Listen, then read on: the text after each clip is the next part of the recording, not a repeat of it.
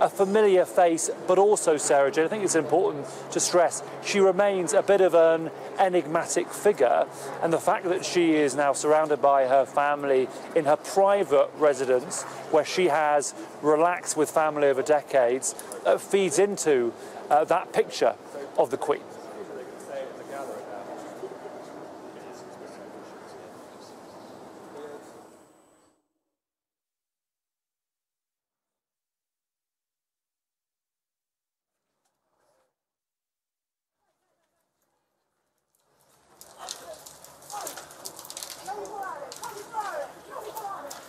We have some very important news. Buckingham Palace has just announced that Her Majesty Queen Elizabeth II has died. She was 96 years old. The Queen died just a few moments ago, the announcements at Balmoral. She was the longest reigning monarch in British history and the world's oldest head of state. Her eldest son and heir, Charles, the former Prince of Wales, is now the King.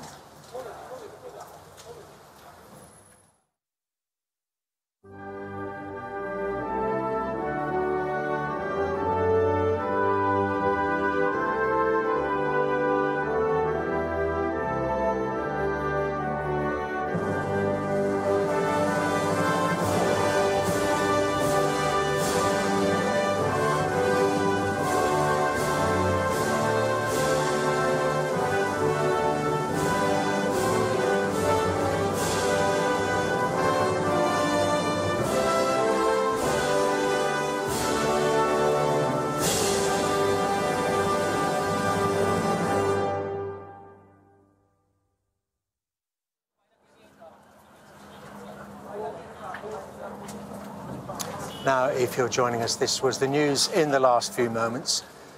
Buckingham Palace has announced that Her Majesty Queen Elizabeth II has died. Our royal correspondent, Rhiannon Mills, joins me now. Rhiannon, your thoughts? So it has just been confirmed via social media, their website, in which the royal family have said the Queen died peacefully at Balmoral this afternoon.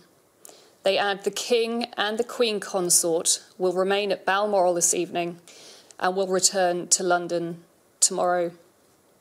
This will clearly come as devastating news for the royal family and millions of people across the United Kingdom and around the world.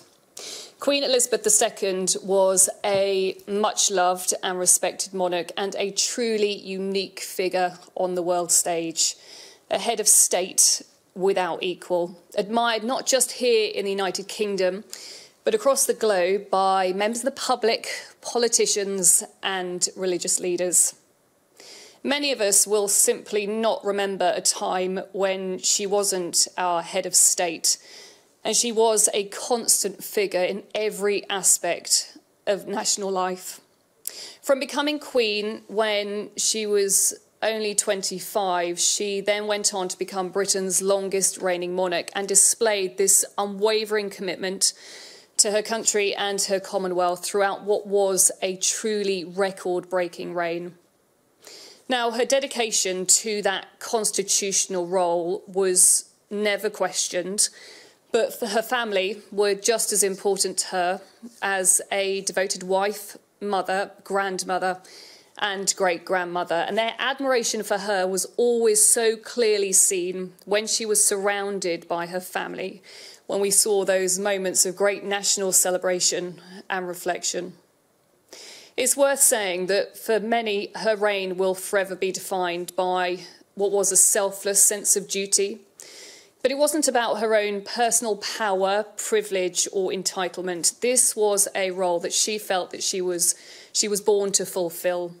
Her quiet and restrained demeanour was always guiding her family and the United Kingdom through what was an extraordinary period of social and political change.